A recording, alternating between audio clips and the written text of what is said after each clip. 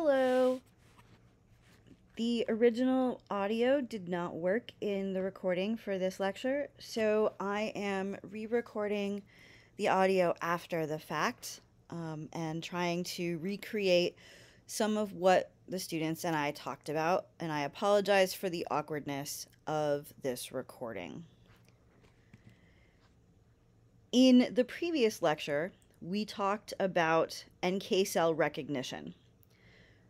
Specifically, we discussed the importance of both NK inhibitory and NK activating receptors, which are shown here, and some of the specific ligands for the activating receptors, as well as the importance of MHC class I as a receptor for the inhibitory ligands.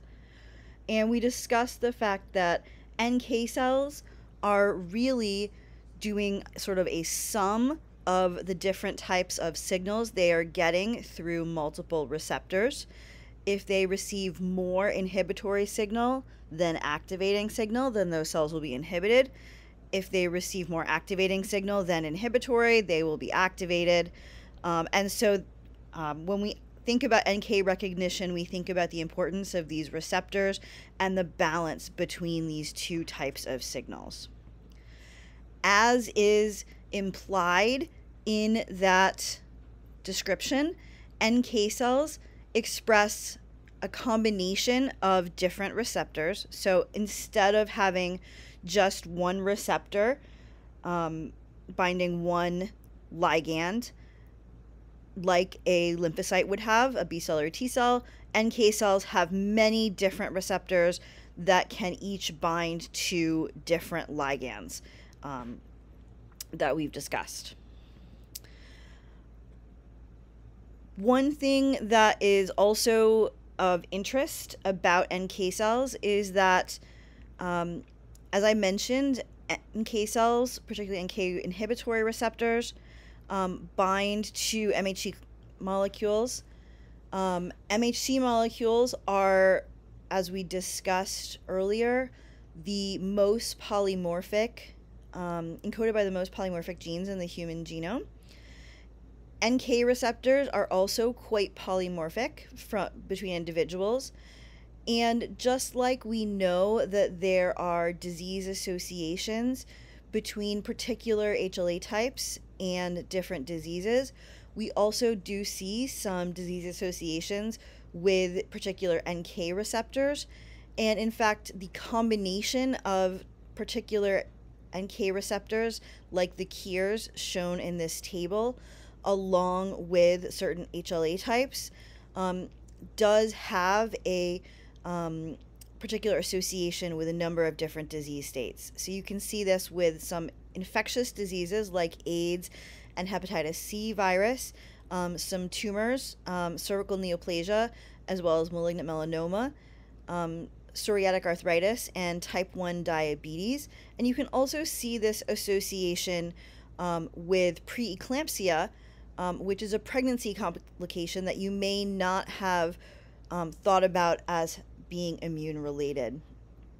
NK cells, in fact, are quite interesting in pregnancy. They are one of many, many, many aspects of pregnancy immunology that is quite intriguing. And we can talk a little bit about some things that happen with NK cells and pregnancy. When you think about a fetus is going to, of course, be half foreign to the mother. It is certainly going to be missing some self cells. And you might imagine that mom's NK cells could come in contact with aspects of the fetus and could try to destroy that. One particular cell type that's really important when we think about pregnancy is this cell type that is, this cell type that is shown sort of partially here coming from the blastocyst. So this is the embryo, this is the uterine lining. You can see that there are some of these purple embryo cells that sort of invade uterine tissue, and will actually sort of be the cells that are in direct contact with mom's tissue. This is known as these are known as extravillous trophoblast cells, and they are helping to make the contact between some of mom's vessels to feed the fetus. Those cells of the extravillous trophoblast, which you can see here still in purple, encode a large number of different MHC class 1 like molecules that will all, and MHC class 1 molecules as well, that can all serve to bind to NK inhibitory receptors and keep NK cells in the area turned off. And so this NK inhibition from these many NK inhibitory receptors on the extravillous trophoblast is one of many immunologic specializations that allow pregnancy to go forward. So at this point in the lecture, we went back to a question that I brought up in the previous lecture, which had to do with classifying NK cells either as innate or adaptive cells. And we talked about many of the different properties of NK cells and whether they were properties that might make one classify the cells as innate cells or whether they might make us classify the cells as adaptive cells. We discussed the fact that NK cells have many different receptors that are not allelically excluded, and that the fact that they do not perform VDJ recombination as reasons why we couldn't call them adaptive cells. So in fact, we called them sort of more innate cells. We also saw that the timing of their responses to viral infection, shown here in the blue part of the graph, was in fact providing an early response to viral infection. Again, rather indicative of more of a innate type of response. However, we also discussed these cells as being from the lymphoid lineage. We talked about the ways in which their functions seem similar to some functions of cytotoxic T lymphocytes, CTLs. And so those things all made us think about NK cells and adaptive immune responses. And we felt as though the cells were a little bit sort of confusingly on the border between these two types of responses. And we said maybe if we really had to, we'd probably want to put them with innate cells, but it felt sort of uncomfortable and difficult to classify. And as I mentioned in the lecture on this day, that was sort of where things were near the end of my time as a graduate student. However, then there was another phenomenon that was described, and that was a phenomenon of NK cell memory. What was shown was that when an NK cell is activated, and this does seem to, at least at first, this was first described with only certain types of NK receptors and certain systems, but those NK cells seemed to expand and then seemed to contract very much like we see in an adaptive immune response. We could see that those cells that had previously experienced this signal would then be more effective in vitro at killing than naive NK cells, as if they were sort of the more activated effector cells, just like we see with a T cell response. We could also see that if we transferred these cells into immunodeficient mice, we could protect them from infection. Here you can see some of the data where we can see what happens with these cells over time. We can see that at the beginning, we see a relatively small percentage of cells, 1.23% of the cells in this experiment were these NK cells, and you can see that over time we have an increase all the way up to 19.9, and then we sort of come back down, again following that same kinetics curve that we see for activated adaptive immune cells, and not really what we think about in terms of sort of clonal expansion for innate immune cells. We can also take some of those cells that were previously activated and transfer them into these neonatal mice who are immunodeficient and challenge them with a virus. Now, if we just take the mice, we don't give them any cells, we just give them some saline and challenge them with the virus, we see what is shown here in blue, where we see the percent of the mice that survive. And you can see that the majority of the mice die by day 10 following infection in this model. And if we add in some NK cells, so we give those mice some NK cells, specifically we're giving them 10 to the fourth or 10,000 NK cells. And these are naive NK cells that have not previously experienced this infection. We can see that we can partially protect the mice. So some of them survive, and we also see that they're surviving, even those that pass away are surviving a bit longer. If we transfer in more NK cells into another group of mice, now we're transferring in 10 to the fifth naive NK cells, so 100,000, you can see that we get an even better response. More cells seem to work better.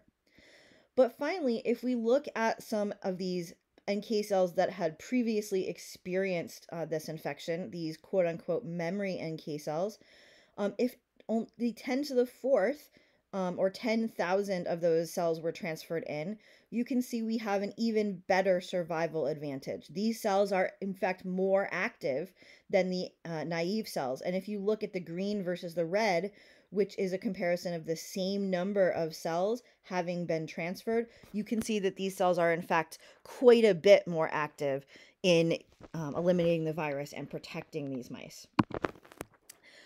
And so we now think of the idea that this NK cell can be activated, can proliferate, can differentiate into more effector type cells, will contract, and may result in the formation of some long-lived memory cells that will make more of a secondary type of response.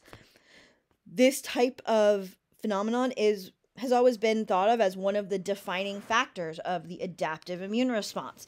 And so this further complicates our question of whether NK cells are innate or adaptive cells with this description of this phenomenon. And in some ways, this might make one want to throw up their hands in despair and say, well, we don't know what to do. NK cells are just NK cells. And we've since come up with this model. At the beginning, we said, well, there are some innate immune responses that happen early. They're the same upon first or second infection. NK cells are a little bit later. They're also the same with first or second infection. And then there's sort of these adaptive responses that change with secondary infection. But as we learned more about NK cell memory, we could in fact see differences in sort of the myeloid cell response, that more innate response, and that the fact that there are both primary and secondary NK responses. And this was the beginning of another sort of area of immunology being discussed. Because what we have learned is that there are a number of cells that come from the lymphoid lineage that have certain features of innate immune cells. So at the beginning of the semester, I told you about lymphoid cells, and I said that they are cells that come from the lymphoid precursor, and they are cells of the adaptive immune system, like B cells and T cells, which is generally true. But we now know that there are a number of different cells that come from the lymphoid lineage that have innate properties. One of these is the NK cell, and there are some others, ILCs, or innate lymphoid cells. And so what we've realized is that this perfect distinction between, totally innate cells, totally adaptive cells, does start to break down a little bit with the details. When we look at innate lymphoid cells, as I mentioned, these cells are all coming, as you can see from your textbook, from the lymphoid lineage, from a lymphoid cell precursor. The NK cell has a lot in common with a CD8 positive T cell. You can sort of think of them as a cell that has a lot of similarities to CD8 positive T cell, but is on the sort of is one of the innate lymphoid cells. So maybe the innate lymphoid cell representative of a CD8 T cell. There are other types called ILCs, ILC 1, 2, 3, etc. And what you can see is one kind of ILC involves a transcription factor called TBAT. One involves a transcription factor called GATA3. One involves a transcription factor called ROR gamma T. All of which, hopefully you recall, are transcription factors that we see in different types of helper T cells. And so just like the adaptive helper T cells seem to go polarize into different subsets that are working to do different things, the ILCs seem to make some parallel types of subsets. And so you can see here the NK cells in a lot of ways have a lot of similarities to CD8 T cells. They're sort of the ILC parallel of a CD8 T cell. ILC1s are the ILC parallel of a Th1 cell. ILC2s are a parallel of the Th2 cells. ILC3s seem to be parallels of Th17 cells. We're seeing the same effector cytokines as you saw in the previous slide. We're seeing the same transcription factors, and there seem to be a lot of differences in these cells. Or similarities in these cells with other types we've talked about. The big difference is whether or not we're seeing an antigen-specific response here. We have also learned that there are some other types of immune responses that are a little bit in this gray area or on the border between innate and adaptive immunity. Some of our original defining features have gotten a little mushy. One of these is in this area known as trained immunity. So again, we very traditionally talked about what the innate immune system looked like and some classification of innate immune responses versus adaptive. And we did sort of say, oh, well, and you can see some of that here as well, sort of this idea of the classical immune memory, clonal expansion, all that good stuff. And we have learned that there is this phenomenon of innate immune memory, like what we see with NK cells, where NK cells can change their ability to respond over time. There are also some macrophages that can actually make sort of memory or what are known as trained responses. All of these responses have to do with epigenetic changes, so changes at the level of the chromatin structure. So here we're not having a specific clone of cells with a specific receptor being kind of the way we hold on to the memory. Instead, the cell doesn't have a specific receptor, but it holds on to the experience at the chromatin level. And this is a newer area of the immune system, much of which has been pioneered by Mikhail Natea, who is listed here, that I think many immunologists are learning about. And so it seems as though when some of these innate cells are stimulated, they make changes, as you can see here, at in their chromatin in order to respond differently, though they are not going to be responding necessarily with the same antigen-specific receptor.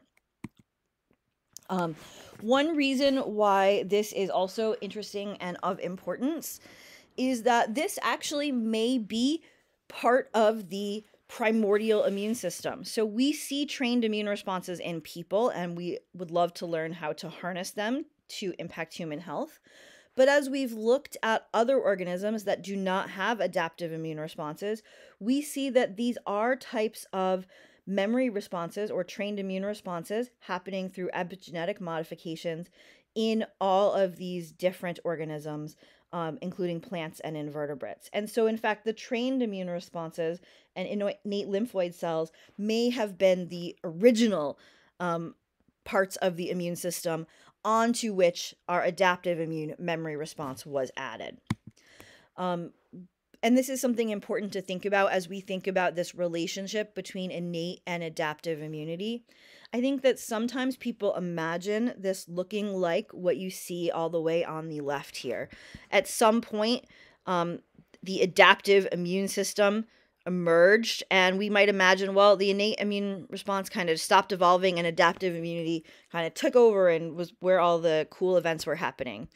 But if you think about it, that's probably not true. The innate immune response probably kept evolving um, as the adaptive immune response evolved. And in reality, when we look at any organism, we realize that not only were those two types of immune responses both evolving over time, they were evolving together. They were feeding back to one another and influencing one another. And so there is not necessarily always a perfect distinction between where one type of immune response starts and another type of immune response, or one type ends where and the other starts. So for the rest of this lecture, I'm going to talk about the kinetics of a immune response, specifically focusing on some of the aspects of the kinetics of a primary immune response. This involves a number of different pieces of information that I've talked about elsewhere, but that I want to make sure you have together to help you kind of put them into context. And first, remember that we start out with, say, one naive B cell, one naive T cell that has not experienced antigen, but that has been made through VDJ recombination and that will leave the bone marrow or thymus. And at some point, those cells may encounter antigen, either free antigen in the case of a naive B cell or antigen presented by an antigen presenting cell on MHC class 1 or 2 in the case of a T cell. Those cells will then begin to divide multiple times. They have gotten a signal that they are useful and they now need to make many more copies of themselves, and that process is known as clonal expansion. These cells will also gain effector function, so they might go from being a CD8 T cell to a CTL, or a CD4 T cell to a helper T cell, or a B cell into a plasma cell. And so we'll get differentiation into specialized effector cells. And that will allow us to actually eliminate the microbe. And so we'll see our microbe get eliminated. There are some things that do happen afterwards, one of which is a really important phase known as the contraction phase. And so you can see the contraction phase shown here, where this peak number of cells that we had decreases quite a bit through the process of apoptosis. There will be an increased number of cells left at the end of this response compared to what we saw at the beginning. Those cells will also be different than the cells we had at the beginning in that they will be memory cells. And we'll talk a little bit more about memory cells in the next lecture. You can see these same phases of the primary response here, the delay before we see a nice traditional adaptive response, that adaptive response stopping virus replication, but then you can also see that contraction phase and this decrease in CD4 and CD8 T cells that we see. You can see yet another version of this here. But we should think a little bit about some of the phenomena that are going on throughout this process. When we think about the clonal expansion phase, for example, that is something that most people are actually aware of, though they may not know that that's what's going on. This clonal expansion, as well as differentiation, is taking place in a secondary lymphoid organ, like the lymph node. We have not yet had that cell leave the secondary lymphoid organ to go eliminate antigen yet.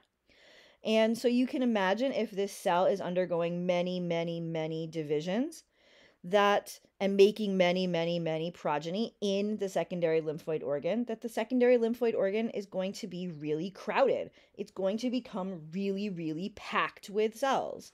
And just like any other location you could imagine that suddenly gets very full, that area, that secondary lymphoid organ, like a lymph node, will start to swell because it's so crowded and there isn't as much space for all of the cells. You know about when you feel like you have some swollen lymph nodes, like the ones under your jaw.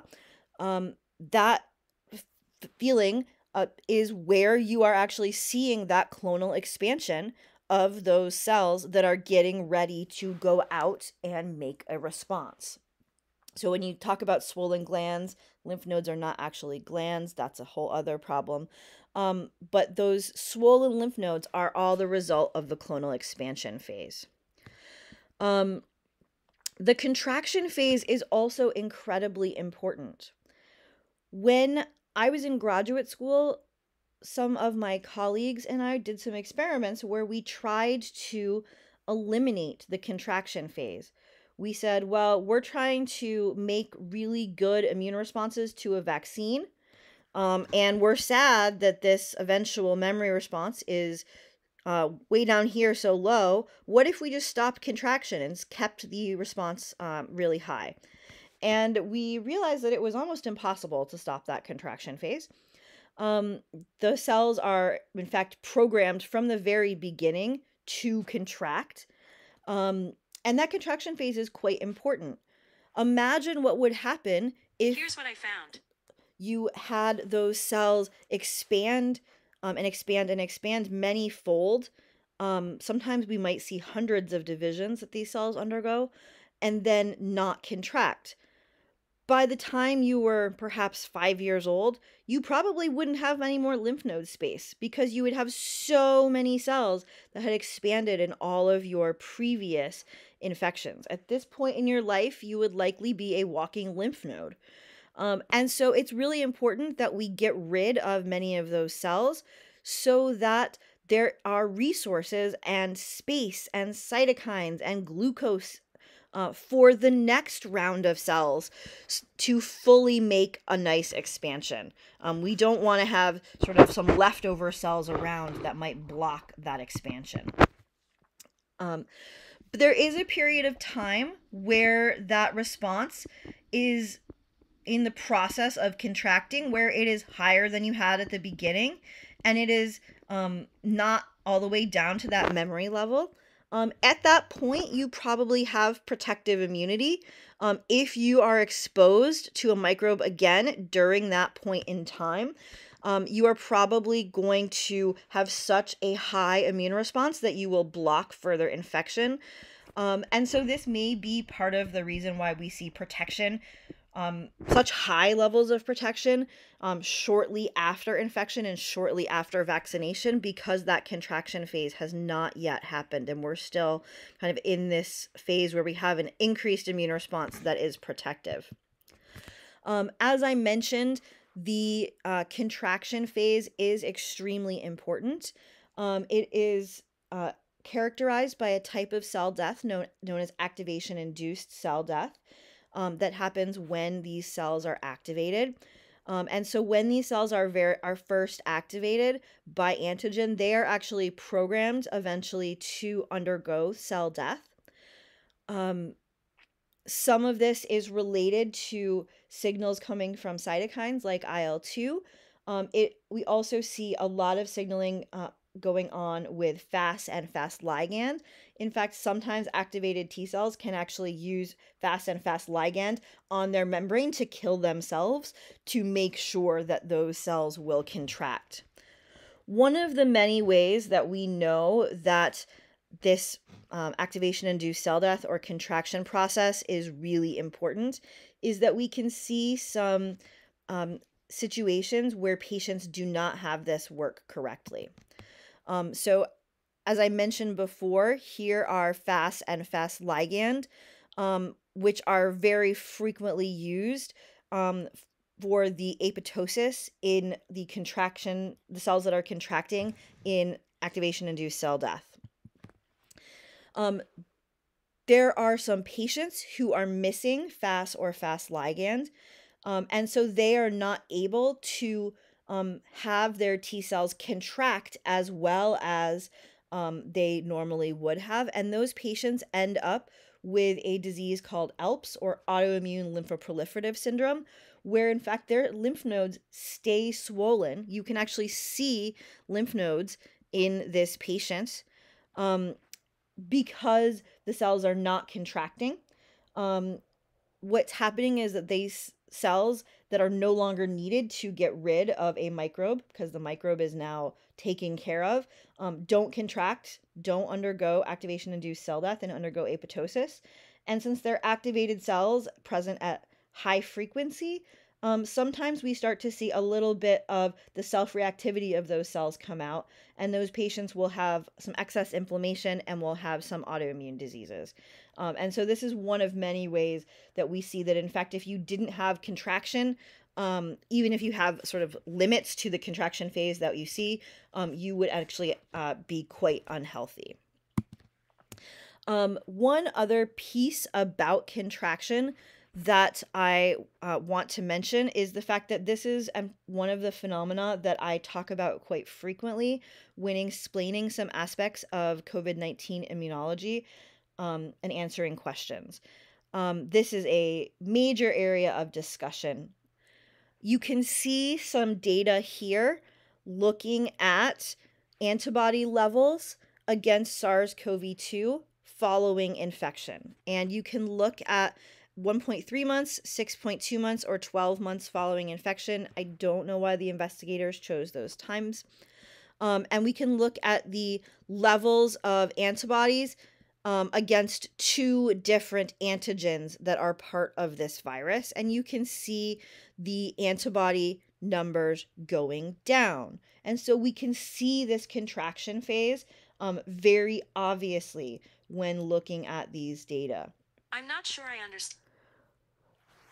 When we look at this, what you might think about now is, okay, look, this is great. This is exact evidence of the immunology she's been telling us. We can see the contraction phase here well. However, when some people look at this, they say, oh my gosh, doom and gloom, terrible things are happening. Look, antibodies go away over time after SARS-CoV-2 infection or in other data after vaccination. And some people worry quite a bit about this, but what you should realize is this is in fact a normal contraction phase. And if you did not have contraction of your immune response, bad things would happen. Now, there are important questions about this that are being debated in the literature. These two papers came out basically around the same day, and I always find them rather humorous because both of them are trying to address this question of what's happening with the contraction phase with SARS-CoV-2. There are people who are debating whether the contraction is happening faster than perhaps it should have after SARS-CoV-2 infection. And to do that, you'd have to do some comparisons to contraction phases in other situations. So yes, there is some debate about whether the contraction is happening too quickly, but there should be contraction.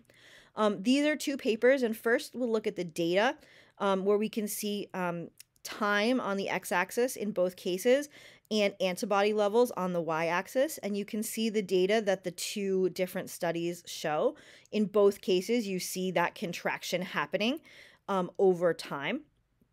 But what you will notice is that the two papers actually came to different conclusions about those similar data. The one on the left says that robust antibodies persist for months, while the other one on the right talks about this major decline. And as I would say, the jury's still out on exactly what's going on with the contraction in terms of whether it looks like a normal contraction phase. But the fact that there is contraction is perfectly acceptable and expected. When those cells have contracted, of course, we don't lose all of the cells that we gained. The number of cells that persist after the contraction phase is higher than the number that we started with. And so we do have more surviving cells. The cells that are present after the contraction phase are a specific type of cell known as a memory cell, which has some unique properties compared to the cells that we've seen earlier on in this process. Similarly, the effector cells that we see at the peak phase also have some different properties compared to the naive cells. You can see some of the differences between a naive cell and an effector cell here, and this is specifically looking at B cells. So with a naive B cell, we have a cell that is going to have immunoglobulin or B cell receptor on its surface. It will have MHC class 2 on its surface. It can grow, it can mutate, it can switch, but it doesn't make huge amounts of antibody. You can also see that when that cell has differentiated into an effector cell as a plasma cell, that cell has one job, and that job is making antibodies.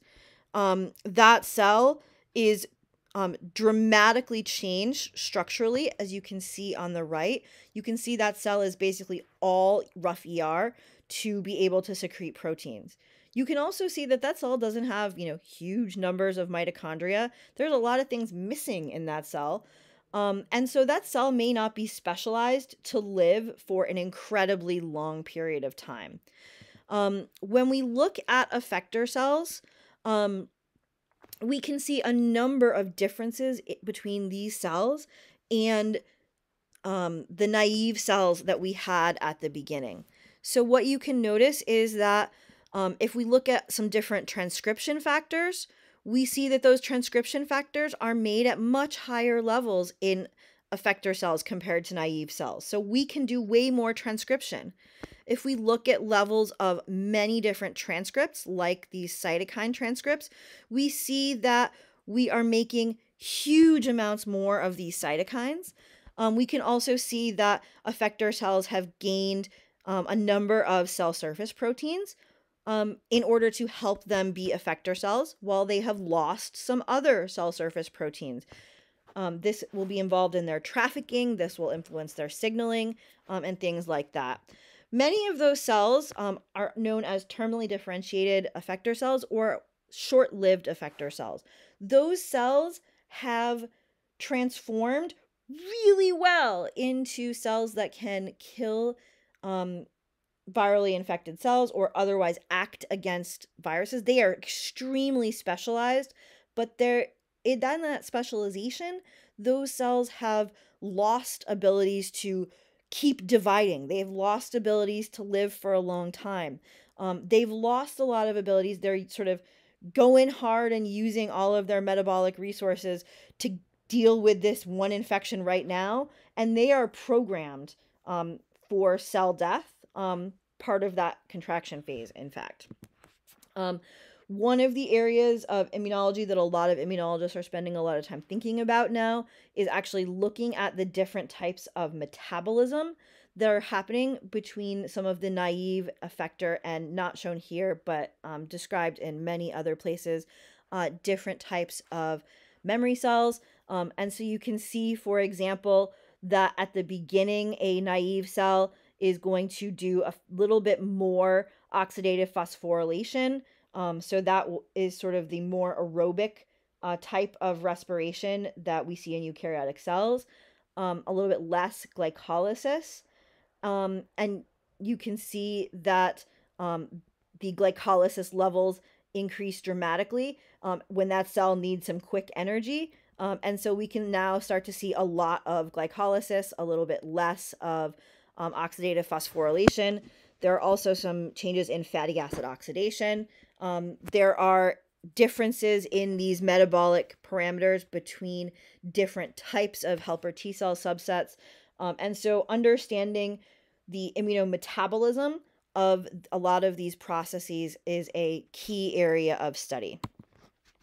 As I mentioned, after you have this period of time where we've had the contraction of the adaptive immune cells, we will be left with some cells that are unique and that are known as memory cells.